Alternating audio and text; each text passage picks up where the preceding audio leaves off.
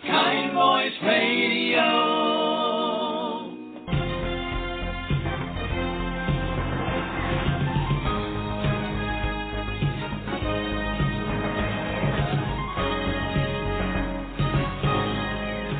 Hello there. Welcome, friends and soon-to-be friends. This is Your Kind Voice, the radio show where we interview inspiring guests about how they use their kind voices to make a difference in today's world.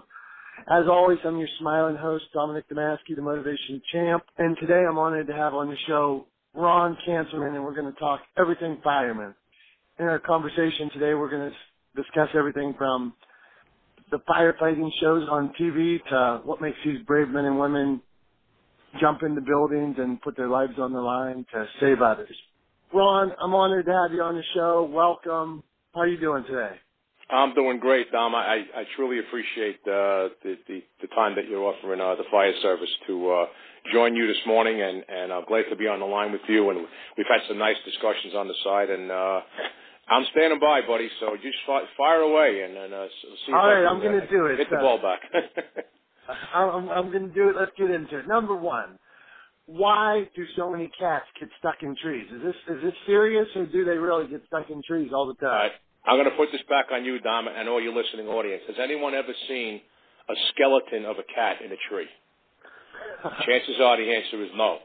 So when your cat goes up in a tree, you don't need to call the fire department. They will come down when they're hungry. There is no record of a skeleton of a cat ever caught up in a tree. So we settle that one? Yes, thank you. Okay, now we're going to get right into it. I watch all these shows on TV. What is it? Chicago Fire. You ever watch Chicago Fire? I watched it once. Okay. Is every fireman really the handsomest guy around and dating the prettiest girls? Myself aside? Well, Dom, if you saw me, you'd be appalled. However, there was a certain faction of the female agenda out there that is attracted to men in uniform, whether it's military, police officers, firefighters, and so it's a natural attraction to a guy in a uniform. And it could be more so for firefighters because they do a lot of heavy work and they get dirty and they're rough and tough and they're working out and they're in the gym and all that good stuff, and they're saving lives. So sometimes I'd say we might have the edge. It's not 100%, but I'd say we might have the edge there. So it's okay. I'm not sure we all look as good as the guys on television. The guys that were on the show with Dennis Leary. I can't think of the name of it right now, but I'm not sure we're all that good looking. But we'll just say for the record, the guys do okay. All right, thanks for clearing that up. Let me ask, on that same, let's say, avenue, I see on these shows and stuff like that you guys have such a brotherhood. And I'm an outsider, I've never been a fireman.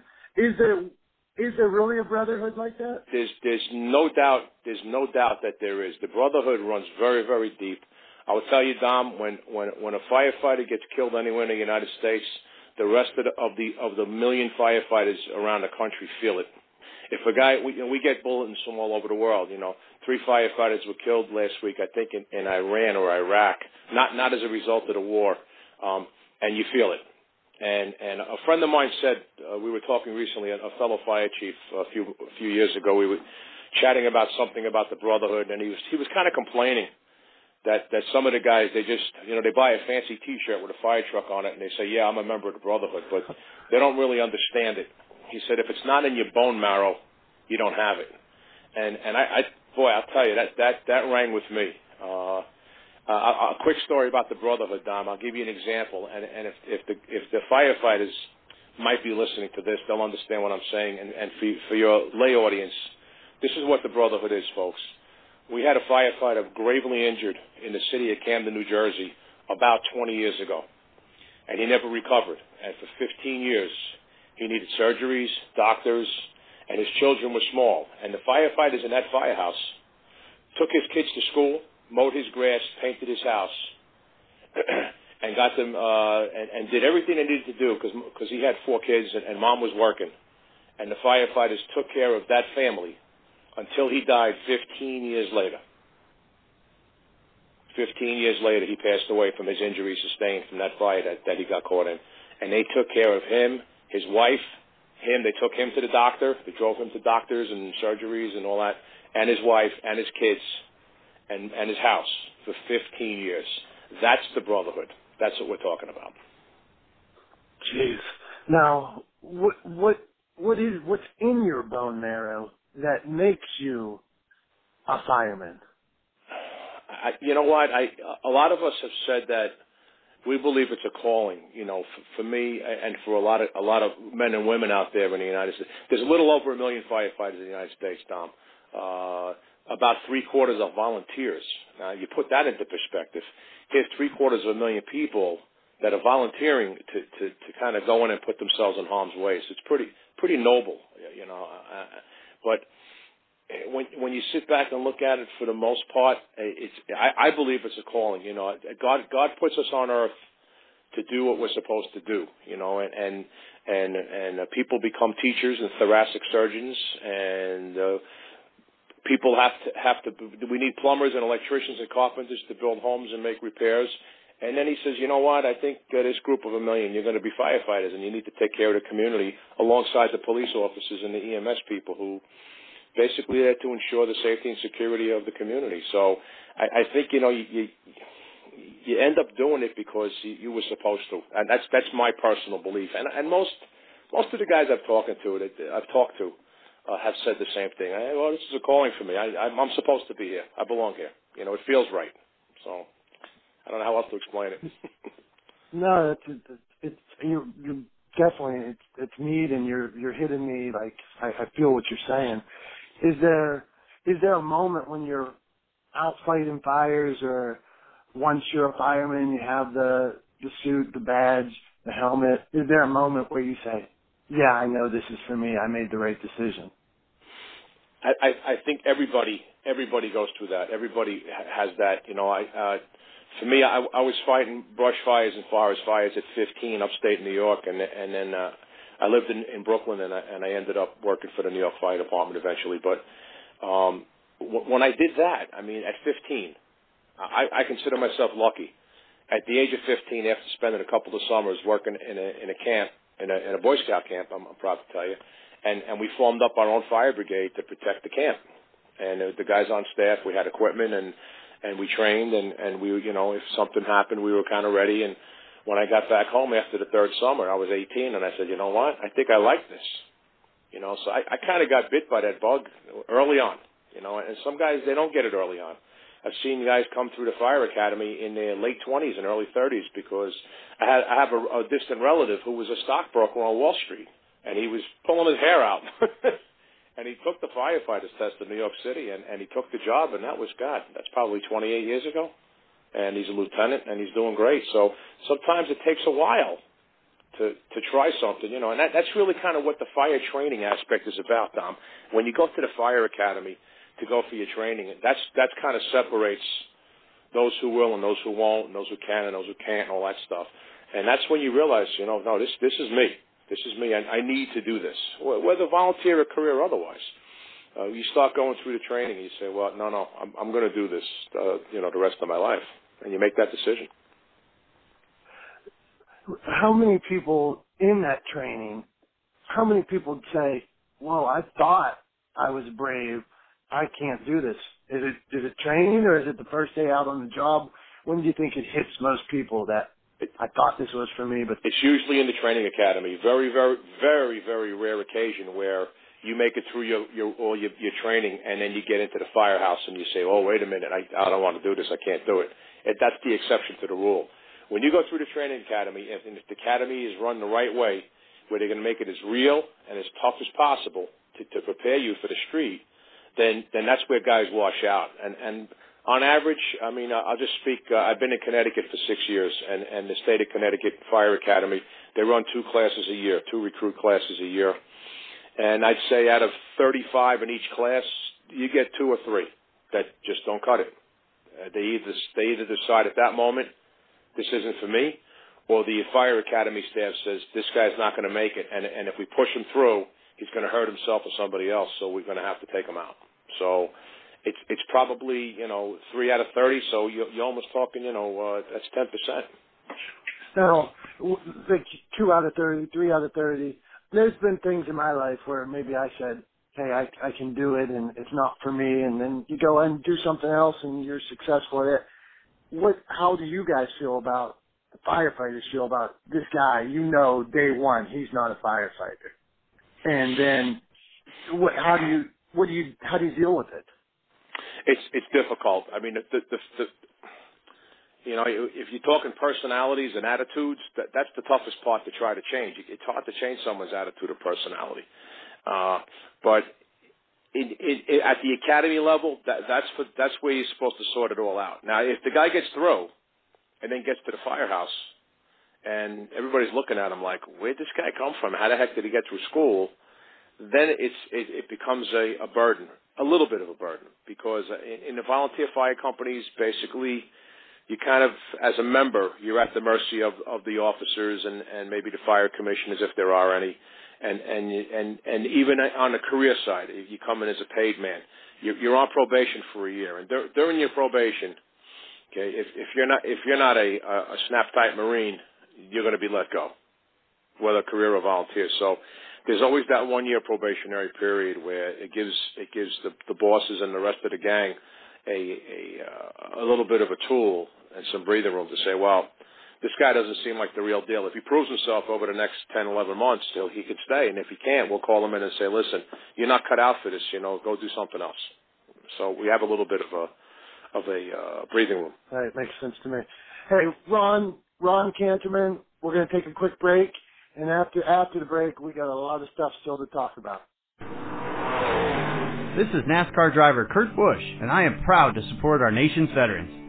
Do you know you can get a faster decision on your disability compensation claims by filing an electronic fully developed claim, or eClaim, on eBenefits? Take it from a guy who lives his life in the fast lane. Faster is better. Visit ebenefits.va.gov today to learn more. Hi, this is Corey from Runa. And at Runa, we make a number of different beverages, all from one leaf called guayusa. Guayusa is a naturally caffeinated leaf from the Ecuadorian Amazon. Indigenous peoples in that area have been brewing and drinking it like tea for thousands of years. All the guayusa that we sell is certified organic, fair trade, and non-GMO. And because guayusa is naturally packed with caffeine and antioxidants, it gives you this really nice, clear-headed, clean, and focused energy. We think of ourselves as a lifestyle brand because guayusa fuels you in doing whatever it is in your life that you need or love to do. So if it's one of those days where you need to sit at your desk for 8 hours and pound out some project or report, then guayusa is perfect for fueling you and doing that work. Alternatively, if it's a beautiful day out and you're going to do yoga in the park or you're going for a bike ride in the woods, then guayusa is perfect for fueling that as well. It gives you this amazing, full-body, wholesome energy and helps you feel fully alive. And that's why we call our company Runa. Runa is a Quechua word that actually means fully alive or fully living human being. We're sold in natural, organic food stores across the country. We're also in Whole Foods nationwide, and you can always find a store near you on our website with our store locator at runa.org. Go out to a store near you, grab a box or a bottle or a can, and crack one open and try one today. Kind Voice Radio. Welcome back to Your Kind Voice. Our program is part of a bigger mission at Your Kind Voice, which is to make our world a kinder, more connected place, one conversation at a time.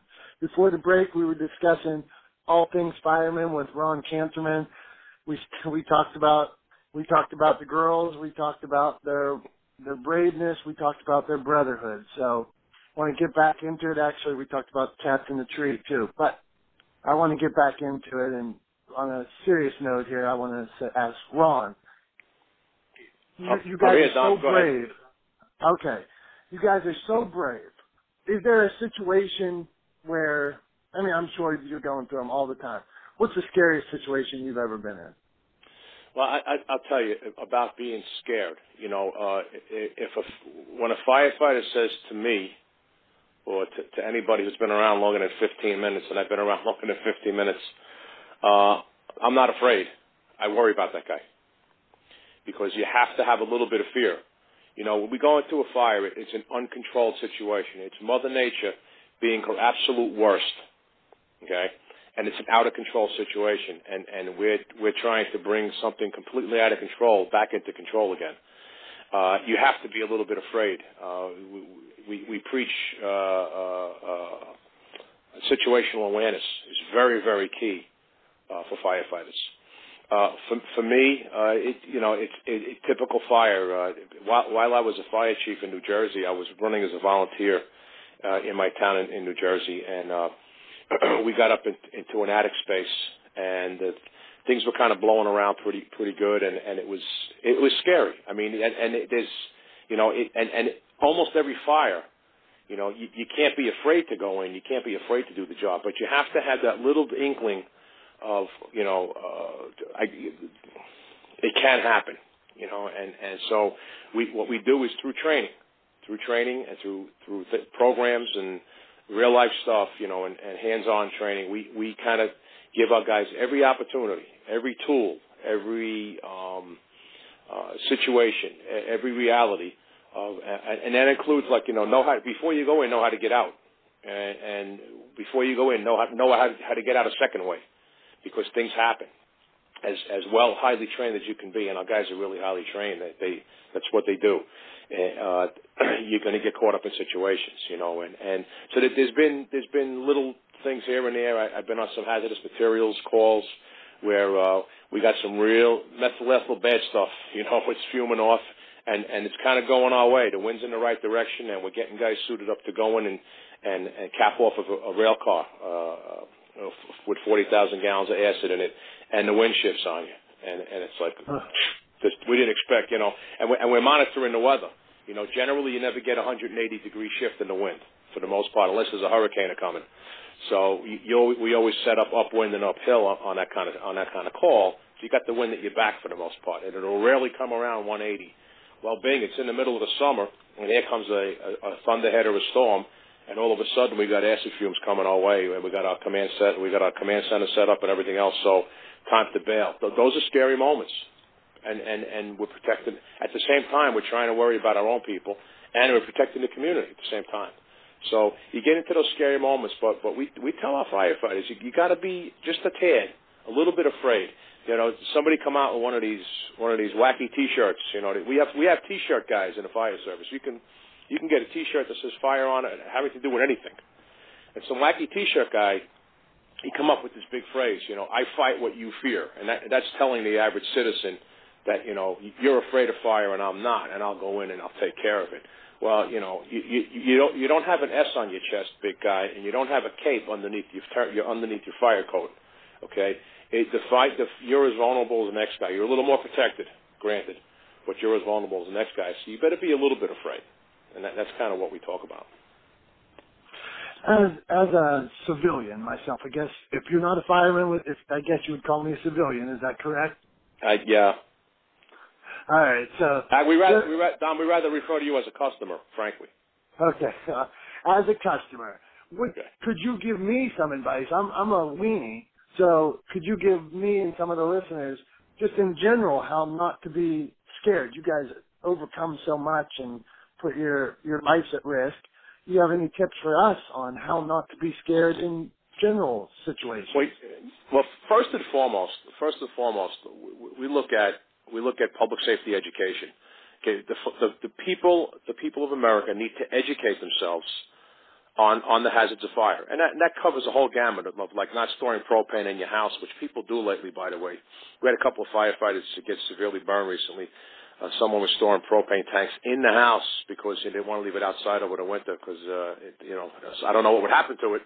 But they had a house fire and the tanks took off. And about 10 years ago, we had a deputy chief in New Jersey get killed when a propane tank in a house exploded during a house fire. So stuff like that, and just good public safety. Educate yourself. That's the most important thing, because for me, educated public equals a fire-free community.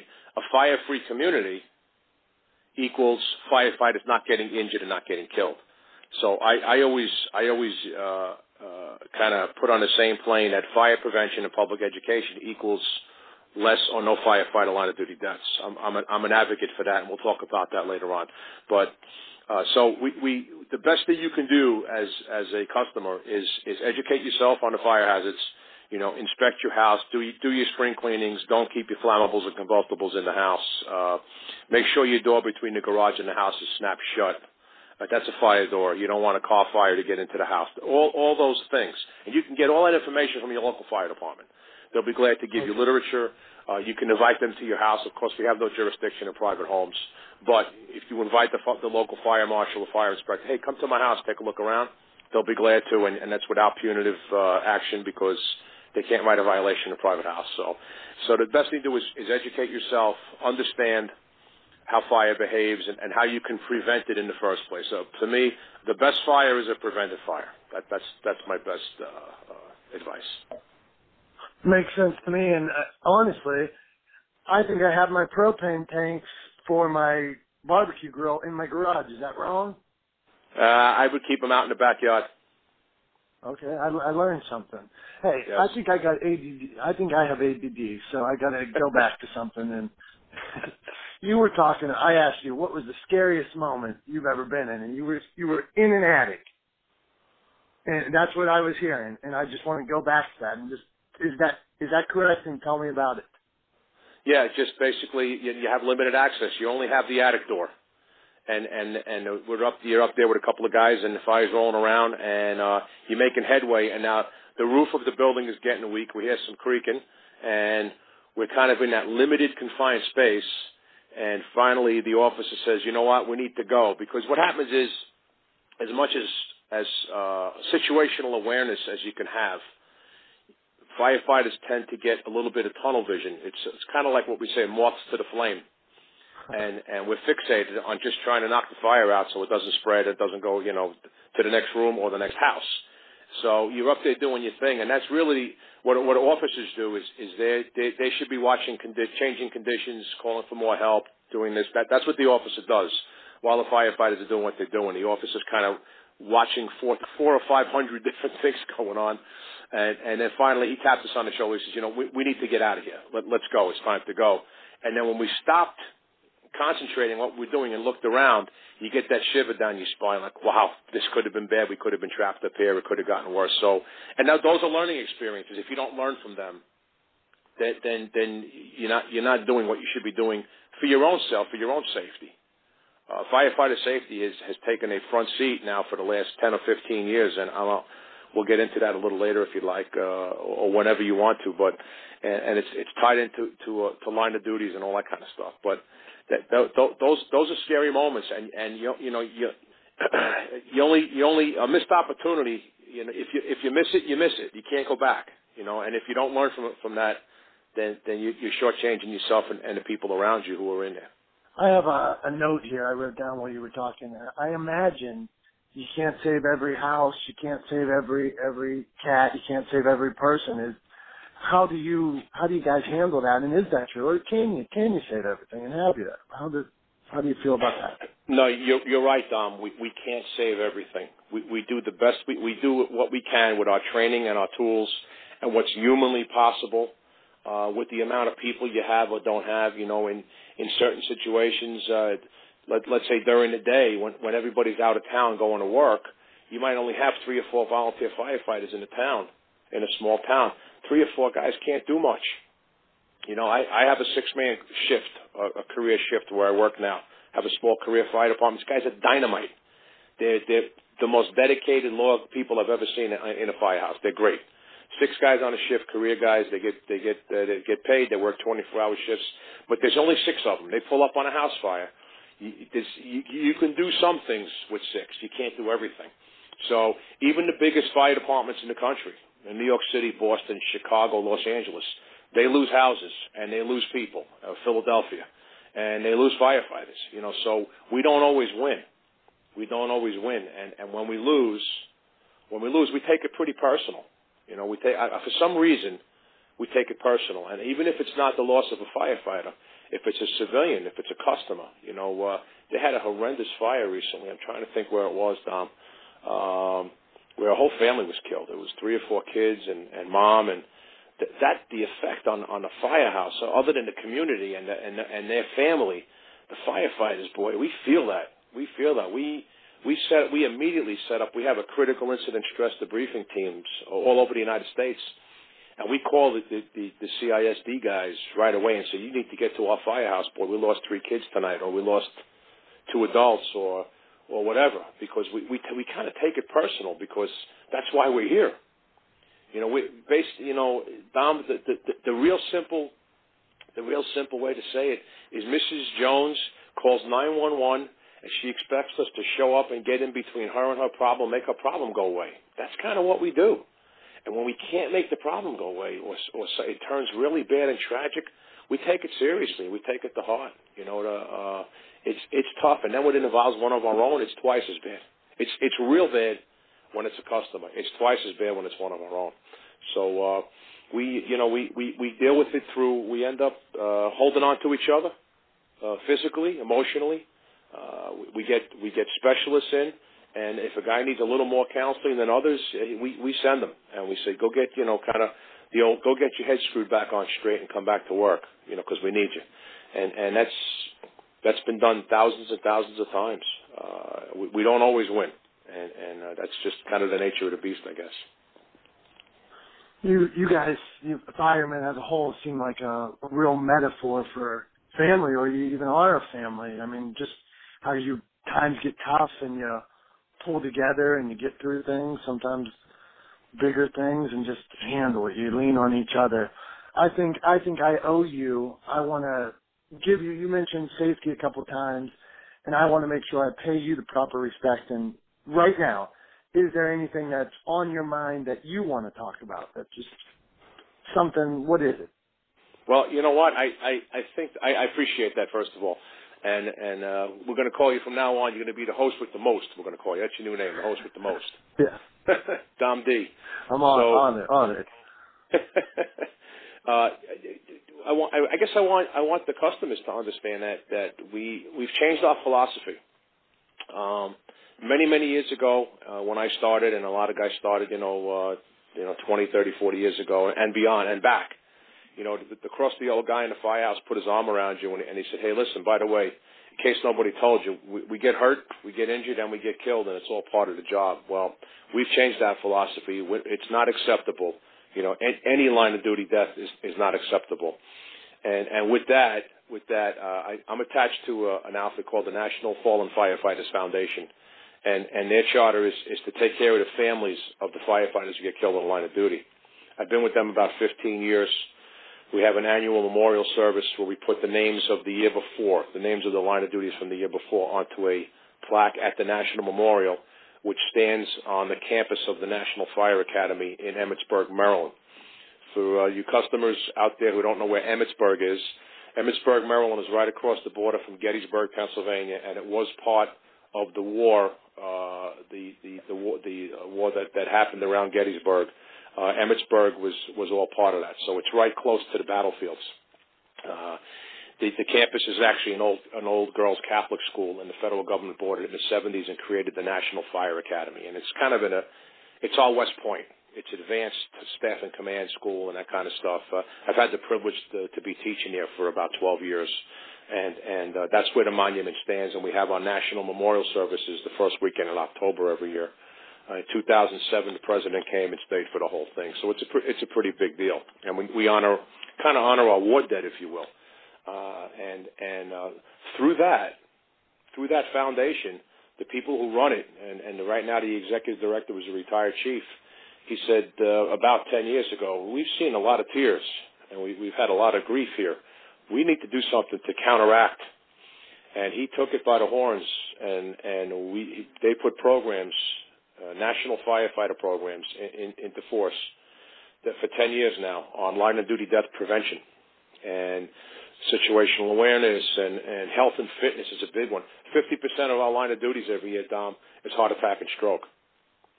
So we're big into health, wellness, and fitness for firefighters, and strategy and tactics, and making good decisions. Not just throwing yourself on the hand grenade, not just throwing yourself on the sword. If the building's vacant, if it's empty, and there's no life hazard, hundreds of guys have gotten killed in vacant buildings over the years. We're not doing that anymore. We tell our firefighters, there's no building worth your life. So we're making better decisions. And if a building's empty or vacant, it's an empty, vacant building, and we'll hit it from the outside, and we all get to go home in the morning.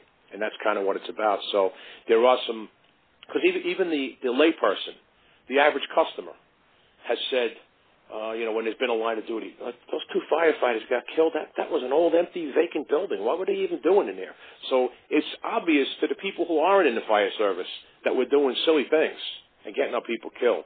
So we've really turned the corner, and we're doing a lot better with that. And the programs are about 10 years old, and we've just got together recently to look at them. On the 10th anniversary, we convened in Tampa, Florida. And we looked at all of it, and then we're redoing it again, and we're going to keep going until we get our line of duty numbers down. And they're coming down. We averaged for a long time through the 80s and 90s about 110 to 120 line of duty deaths a year in the United States. And it was coming down into the 70s recently. And then, of course, last year we had 2 horrendous tragedies. 19 firefighters were killed in Prescott, Arizona, in the wildland, and 10 were killed in an explosion in Texas at a fertilizer plant.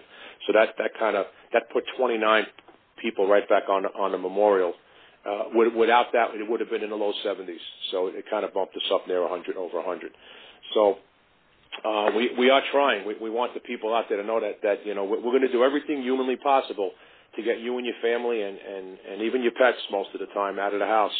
But as far as the house goes, we'll do everything we can to save your house. But sometimes we're not going to sacrifice a firefighter for a house. It's not what we're about. That's kind of what we're teaching now. Ron, I think you're saying something that we can all understand here. And, you guys are doing so much to help us. And if there's anything on the same point, is there anything we can do to help you as firefighters? Well, you know what? The National Fallen Firefighters Foundation, and their website is firehero.org. Firehero.org. We have a new program now, and it's called Be a Hero, Save a Hero. And it's really apropos to our conversation this morning, Dom. I'm glad you asked me. And what that is, it's kind of what I alluded to earlier in the conversation.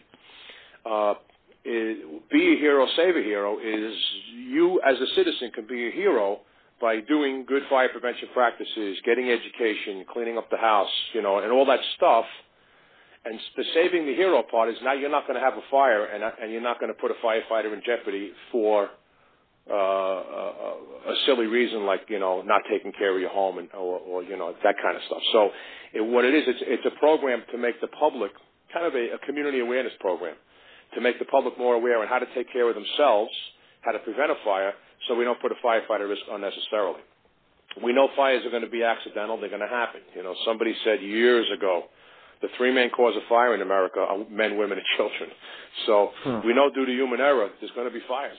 And we stand by to respond to those fires, okay, for, I guess we can call it the normal, daily, everyday accident, if you will. Okay, but we're going to come no matter what. I mean, I guess we should say that first. We're coming no matter what. However, if we can lessen the amount of fires and put less people at risk, when we come in, we're putting ourselves at risk, but we kind of signed up to do that. But we're also dressed in the proper clothing, and we have breathing air on our back. We're going to do a little bit better crawling around inside your house than you will, without breathing air on your back and without fire gear on your body. So this is all about protecting yourselves and us at the same time. For us, it's a win-win. So you can go to firehero.org and go to Be a Hero, Save a Hero, and you can see how you can start a movement in your community to have less fires, less anguish, less agony, less tears, less injury, less death. And in turn, that kind of helps the firefighters of America stay safe. Sounds like a great cause. Ron, I want to thank you for being a guest on the show today. Firehero.org. Before we go, last thoughts, anything you want to say to the listeners? Well, just that I appreciate being on with you. If you have a regular listener group, they're fortunate that they found you because you're a stand-up guy and the kind of work you're doing here on Blog Talk Radio is terrific. I have a Blog Talk Radio show myself. It's through Fire Engineering Magazine, myself and Tommy Ehrenhammer from Colorado. We call ourselves the Backstep Boys because when we started 35 years ago, we were riding on the backstep of a fire truck. And I guarantee you're not going to see that anymore because that's a safety issue. Everybody rides inside the cab now buckled up. So we call ourselves the Backstep Boys. We talk about firefighter safety and survival, and I'm also on Blog Talk. But other than that, Dom, we appreciate the fact that you thought enough of the American firefighters to put us on this morning with you so we can tell a little bit of our story and reach out to the community and hopefully make them safer as well as ourselves. Thank you, Ron. You have a good day. Thank you very much. Bye-bye. If you'd like to be a guest on our program, please go to www.kindvoice.org/guest-information and tell us about how you use your kind voice to make a positive impact. After talking to Ron today, I have one thing to say. I could drone on about this or that, but Ron and the firefighters in the country and the world are true heroes. They are really what your kind voice is about. These are guys just giving back. They're giving everything they have, sometimes even their lives, to help other people. And this is really, I'm honored, I'm humbled to have somebody like Ron Kanterman on the show today doing what he's doing. I ask our listeners to support firehero.org. Check those guys out. They're doing great things. I'm Dominick, the Motivation Champ. If you'd like to have me come speak at an event or purchase my book, Don't Double Bread the Fish, you can check me out at motivationchamps.com, or my book's available at amazon.com and barnesandnoble.com. I always say this each time before we leave, and I'll say it again today. If you get knocked down, get back up and keep swinging.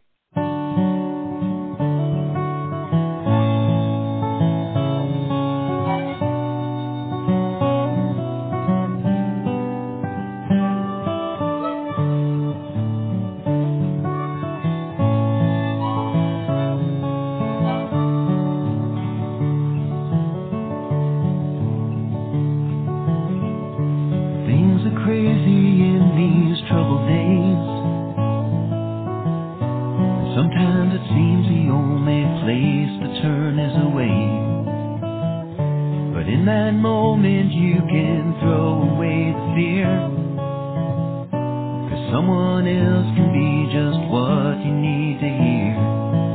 With a kind voice, a few kind words, an open ear for when you need to be heard, a warm heart. You can make that choice to find a kind voice.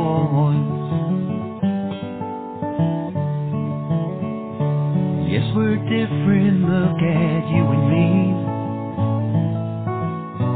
Both have questions, both have answers, both have needs. And though most likely we will often disagree, we can just keep talking, maybe find that we can be a kind voice, a few kind words, an open ear for when you need to be heard, a warm heart. We can make that choice to be a kind voice.